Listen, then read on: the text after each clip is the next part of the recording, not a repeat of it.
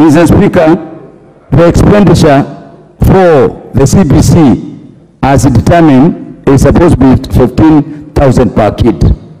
Mr. Speaker, this has not been distributed to the schools. It hasn't been distributed in the schools. In actual fact, the release of money is late, meaning that even the impacting of knowledge is going to be delayed. Mr. Speaker, this system does not create opportunity for people with special needs. And this is one of the failures of education in this country. We have so many people with special needs out there who are failed by 844, who are failed by the older system. And even this new system, these people with special needs are not being catered for in terms of provision of facilities. So, Mr. Speaker, something is seriously wrong. The management of the CBC is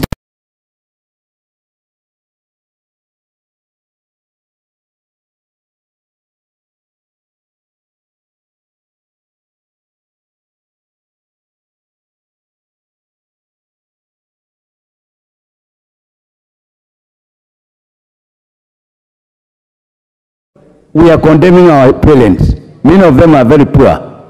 We are telling them to provide equipment that the government is supposed to be providing. In actual fact, at the end of the day, you are going to find that parents are the ones that are going to be providing more than the government. 15,000 shillings per kid is not enough, it's not adequate. So you find the burden is going to be borne by the poor parents.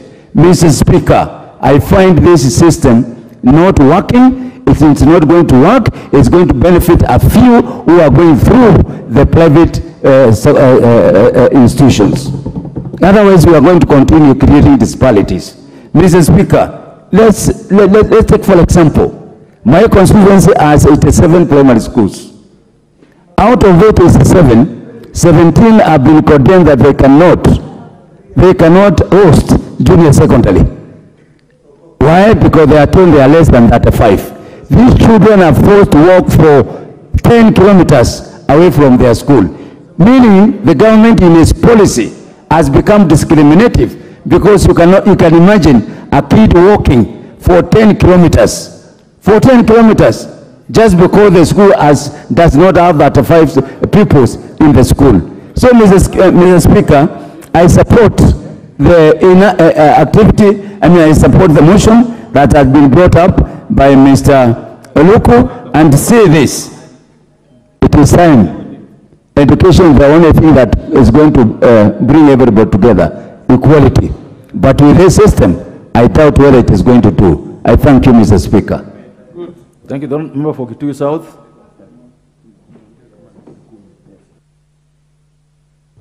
Thank you very much, Honorable Speaker, for giving me this opportunity, so that I may also support this extremely important motion brought by the Honorable Ruku. And I would like to first of all congratulate the Honorable Ruku, Honorable Speaker. Having sat in this House for the last 10 years, I have seen him come with very important motions and also prepare himself to support extremely important bills in this House.